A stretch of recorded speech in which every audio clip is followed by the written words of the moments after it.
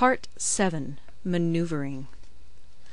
Sun Tzu said, "In war the general receives his commands from the sovereign. Having collected an army and concentrated his forces, he must blend and harmonize the different elements thereof before pitching his camp. After that comes tactical maneuvering, than which there is nothing more difficult. The difficulty of tactical maneuvering consists in turning the devious into the direct, and misfortune into gain. Thus, to take a long and circuitous route, after enticing the enemy out of the way, and those starting after him, to contrive to reach the goal before him, shows knowledge of the artifice of deviation. Maneuvering with an army is advantageous; with an undisciplined multitude, most dangerous. If you set a fully equipped army in march in order to snatch an advantage, the chances are that you will be too late. On the other hand, to detach a flying column for the purpose involves the sacrifice of its baggage and stores.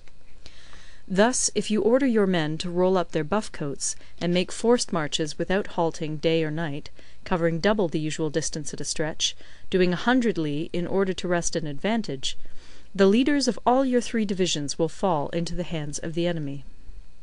The stronger men will be in front, the jaded ones will fall behind, and on this plan only 1/10 of your army will reach its destination. If you march 50 li in order to outmanoeuvre the enemy, you will lose the leader of your first division, and only half your force will reach the goal. If you march 30 li with the same object, 2/3 of your army will arrive. We may take it then that an army without its baggage train is lost; without provisions it is lost; without bases of supply it is lost.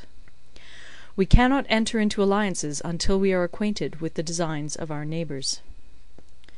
We are not fit to lead an army on the march unless we are familiar with the face of the country, its mountains and forests, its pitfalls and precipices, its marshes and swamps.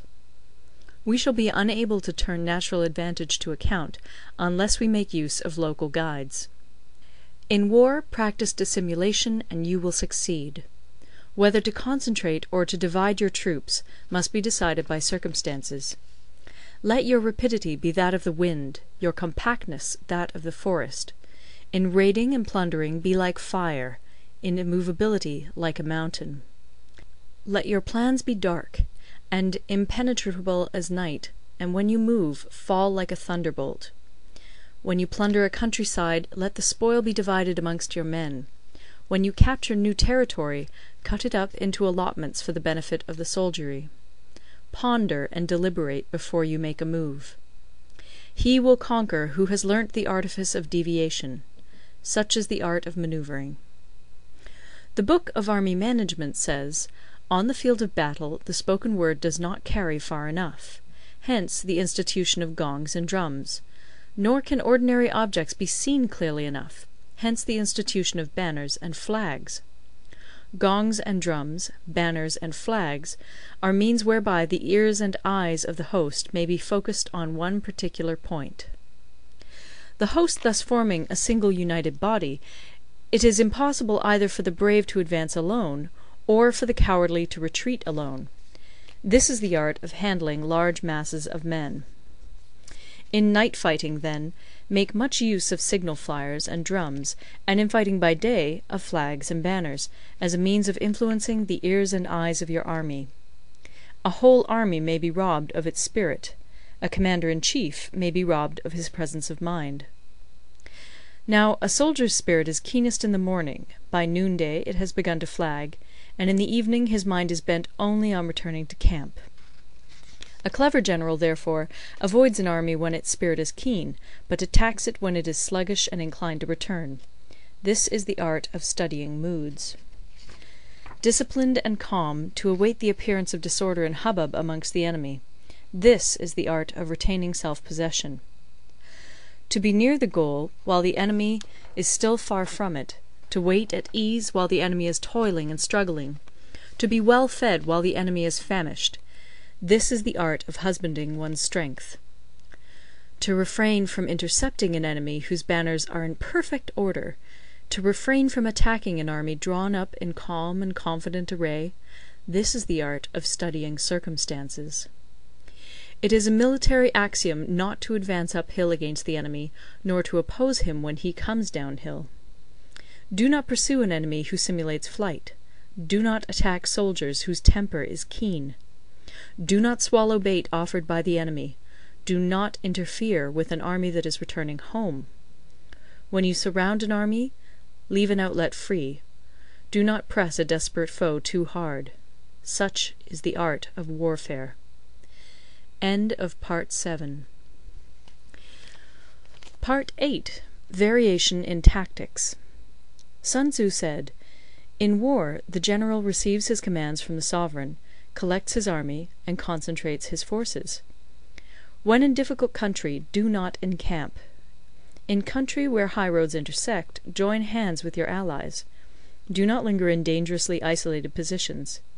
In hemmed-in situations you must resort to stratagem. In desperate position you must fight.